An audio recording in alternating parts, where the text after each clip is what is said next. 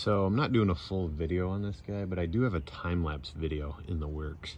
You guys can see he's pretty big. I thought you guys would be interested. I've had people say, do you make any bigger carvings? I always have people ask, you make anything bigger? Smaller carvings are always quick sales. This isn't an order or anything. Just working on a big old bear.